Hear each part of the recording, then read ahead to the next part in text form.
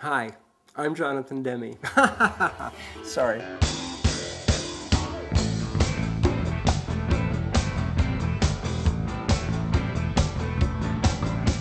I grew up in a house of music, and my father, thank you, Dad, God bless him, played a lot of Prez Prado and things like that, but I grew up literally with rock and roll. I was little when rock and roll was little. I grew up with it, and I loved it like most American teenagers.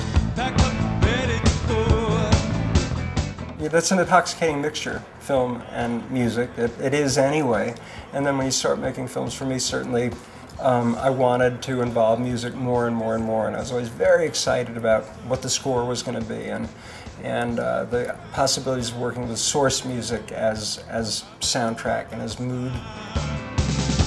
This ain't no party, this ain't no disco, this ain't no fooling around.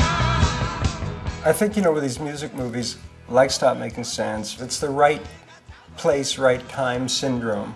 The Talking Heads not only were at the peak of their brilliance when I saw them, but David Byrne had lit the show like a movie. I was with Gary Getzman, and it was over, and it was like, my God, that was like a movie waiting to be filmed. Let's do it somehow. Live music is, in a way, for me, the purest kind of filmmaking. When you get to film, it has to be terrific music. But live beats movies. Except with movies, we can get in tighter, and we can hopefully, again, we can create imagery that hopefully expands and creates a fantastic kind of way for you to enter inside the music.